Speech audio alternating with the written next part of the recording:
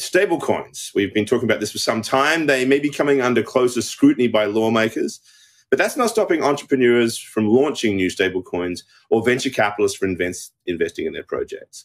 One new example is a yield-paying algorithmic stablecoin launched by Sperax. And that's captured crypto VC interest from the likes of Amber Group, Alameda Research, and DJ Steve Aoki. Joining us to discuss is Marco Di Maggio, an advisor to Sperax, who's also an associate professor at Harvard Business School. Welcome, Marco. Hi, thank you so much for having me. So, look, these are not necessarily the easiest things to explain to people, so I'm going to have to ask you to give it a shot, though, in layman terms, since our viewers across the gamut in terms of their understanding of crypto. How does this particular algorithmic coin work in terms of how it enables its stability against its benchmark? Yeah, so let me start by just saying that they solve one potential issue, which is that so far the stablecoins that are out there are mostly crypto collateralized or have reserves. Both of these have one big issue, which is the lack of scalability. You have a lot of capital that is sitting idle, even more so because to make sure that these are stable, you need to over-collateralize. So for every one extra coin worth $1, you have to put down more than $1 worth of collateral. This means that once the protocol gets adopted, you want to scale the usage and the adoption of the coin. What you are going to end up having is a lot of capital sitting there. So one way of solving this issue is by proposing a stable coin that is algorithmic. Algorithm means it has another token that you can use to collateralize the stable coin. The Sperax one, it's actually a mixture. And this is one of the things that makes it pretty unique. What that means is that it's taking both designs and it's trying to take sort of the good side of both designs. What that means is that you're going to have a part of it that is crypto collateralized and part of it that is algorithmic. And why that's the case is because at the beginning, you need a lot of trust into the protocol to have actually the algorithmic part working. And so at the beginning, you are going to be much more collateralized than you are going to be 1 year after the launch, for instance, once people are sure that this is indeed stable and everything is working out. And so the Sperax protocol allows exactly for that dynamics, allows for a starting point where most of it, 95%, is collateralized. And then as the scale goes up, you are going to end up being more and more algorithmic over time. And the way in which it works, I think the best way of thinking about it, let me just say this, is the best way of thinking about it is really buy low and sell high, which is, first principle finance 101. Meaning that you always have a protocol that allows you to get these stable coin worth $1. And so every time it is above and below, you have an arbitrage incentives to buy or sell and bring it back to the peg. So, Professor Di Maggio, we had an example of such an algorithmic stablecoin that did have a balancer, and it failed spectacularly. That was the titanium stablecoin. Yeah. And right now we also have Terra Luna, we have UST, which is the dominant one in the market. What is it that you're doing that is different than those two examples, either in for success and failure? Yeah, so from the failure point of view, we have a stability mechanism that takes that sort of avoids exactly that type of dynamics, meaning you have outflows and inflows swap fees that are going to increase as the outflow increase, meaning you're not going to be able to sell at the same rate, and it's going to become more and more economically costly for you to sell and liquidate, and so dump basically the token as more people are doing so. Then we also have circuit breaker that are on chain, and that makes sure that as the price basically goes down, you stop trading, so that if the reaction is an irrational reaction to some short-term news, you are not going to fail the whole stablecoin just for an event like that.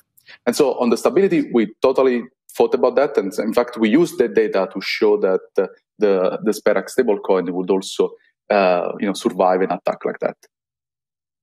So, but nonetheless, if you do delay the sale, doesn't necessarily mean it stops. Correct? I mean, you can keep delaying and delaying and delaying, but if you have a soft landing, if you will, and if you lose interest in the stablecoin, in the balancer, and people start withdrawing, wouldn't that create almost a death spiral? I mean, what way can you stop a death spiral in an algorithmic stablecoin that you wouldn't have in an asset-backed stablecoin? I mean, in this case, I think it's super easy in the sense that at the beginning, you start with 95% collateralized and 5% algorithmic. And so worst case scenario, and even if you delay, and even if this is not a short-term news, something happens, what's going to happen is that at the end of the day, it's going to converge to 0.95 cents, right? And so that's already a big stability mechanism, because at the very beginning, you are collateralized, and so you're going to use that.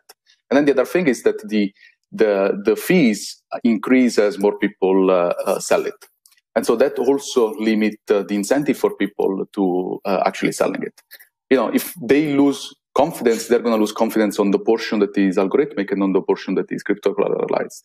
That's why I think it's very important and very useful to have that at the beginning, when I think you have to build trust. But you have then the ability, as things go on, to move back to the algorithmic part. Marco, recently stablecoins have come onto the radar of U.S. regulators, and we're probably going to see increased stablecoin regulation coming this year. How do algorithmic stablecoins fit into the regulatory framework? Because one of the big concerns of regulators is that these stablecoins aren't properly backed by fiat currency, right? But algorithmic stablecoins are clearly another story. Do you think they'd be easier or harder to regulate, and how would they even be regulated? I think one issue with the existing stablecoin is the lack of transparency and really the lack of accountability. Right? I mean, Tether is sort of the elephant in the room. It can disrupt the markets because it's the one that is adopted by the most investors. It's the one that is systemically important, and so it's obviously the one that people have paid the most attention to. What really, I think, concerned regulators so far is the lack of transparency into what is actually the reserves? What have you invested in? As you all know, there have been the news about investing in commercial paper of Chinese companies. That, for a traditional finance guy like me, that this is my background. That reminds me a lot of the Prime Reserve Fund, the money market fund that collapsed during the financial crisis, that invested in commercial paper issued by Lehman Brothers. That's sort of exactly the same thing, and so I think it's very easy to think about the regulator as worrying about these analogy. Are we, at the end of the day, they are performing exactly the same function as a money market fund. We should regulate them as very similar to those type of institutions. So I think that's one issue that I think is pretty big. The other thing that I want to add is that the decentralization, I think, is one aspect that is helpful for stablecoins. Meaning that, for instance, Sperax is going to be a decentralized one. Meaning that, for instance, the type of collateral that the protocol is going to be willing to accept is going to be decided by the community. And everything is on chain. And so this helps both on the transparency side as well as on saying, look, there is no one single entity, no single foundation that is going to take the reign of these and decide what's accepted or not, or where we are going to invest this money, but it's the community that has a stake into the protocol that is going to decide where it goes. I think the big ask for the regulator is to be subtle enough to distinguish between stablecoin. What I'm worried about is an approach that is a little bit more of a big brush and putting them all together and trying to regulate all together. I think they need to be a little bit more subtle in thinking about exactly what are the forces that make a stablecoin systemically important, what are the forces that make them riskier than others. So if you have basically a mixed bag of what's backing this Sperax, so you have algorithmic and you have collateral. What exactly is in the collateral? What is the mix? How is it decided? And where is it held? All those kind of questions that you would normally ask of an asset-backed stablecoin. How is it with you guys? Yeah, so most of those are going to be stable coins at the beginning. So even the same Tether that I was mentioning, since it's the largest one out there, is going to be accepted. And then as Sperax, the SPA token gets to more and more people, then the type of collateral that's going to be accepted is going to be decided then by the community, and so it potentially can be expanded to Bitcoin, Ethereum, plus other reserve collateral. You just mentioned that there is some questions about the backing of those stablecoins. So does that essentially create a problem for your own? In other words, if you have assets that are based on things that may have credit issues and what have you, does that then affect your own stablecoins assets? And if you have a volatile asset like Bitcoin, how do you collateralize it if the volatility is so high? Obviously, are you doing it one for one, or are you going to have to do like 3x, 4x for it to make sense? No. Obviously not. So that's sort of the part that it's more standard in some sense. The part that is collateralized, you're gonna be over collateralizing the assets that are volatile. But since at the beginning it's stable coins, you don't really need to do that.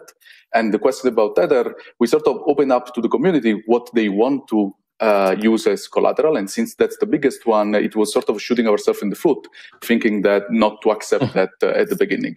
But if the community evolves and sort of agrees that the market needs to move away from a centralized one, then that's basically where they are going.